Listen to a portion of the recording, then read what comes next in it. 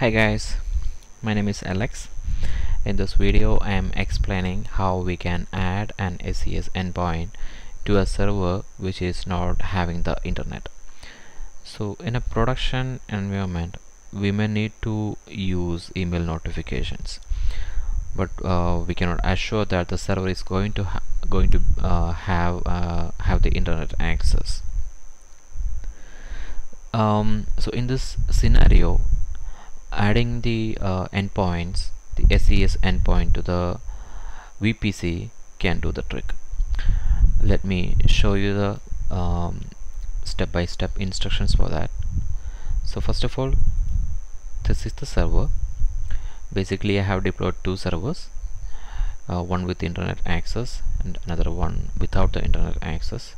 So did the remote desktop from the one to this server. So you can see here it is not having the internet access. Just opening the command prompt, then try to ping the Google DNS. Okay, it's not resolving. Now let's go to the AWS console.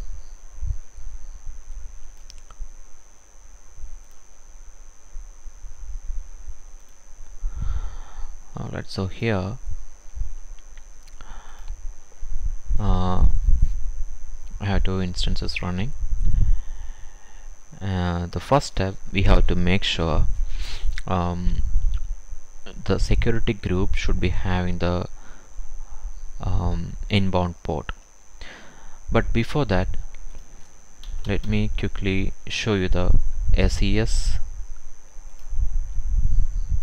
So I'm just search for SES, and it took me to the SES page. And now if you scroll down, you can see the SMTP endpoint. So let's try doing a telnet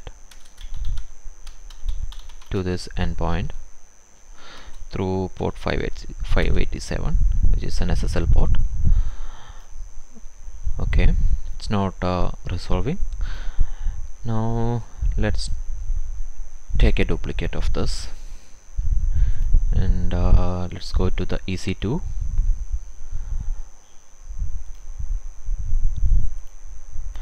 Select the instance. Now let's go to the security group, and here in the inbound rules we have to add port 587. So select custom TCP and specific port 587, and from we have three options: custom, anywhere, and my IP. Let's do one thing before this one because I missed a step. Let's go back to the EC2 instance. We need to note down the private IP address of this specific instance. So I'm copying the private IPv4, then going back to the security group, then editing the inbound rules, adding a rule, should be custom TCP, and here the port should be 587, and I'm choosing the source as custom and giving the private IPv4. Now I'm saving the rule. So let's try. It's not going to resolve, but I'm just showing you the steps. When after adding the port in the inbound role, it's not going to add this endpoint for that. So you can see it here, it's not resolving, it's not reaching the SMTP server. So now we have to take the VPC. So there can be multiple VPC in a production environment. Let's go to the EC2, select the instance, go to the VPC ID, then from there go to the endpoints. Here you have to create an endpoint. Choose AWS services, and here let's type email and hit enter. So it will show the SMTP option, select that one and select the availability zones. Enable for this endpoint, enable DNS name should be enabled. Then select the security group.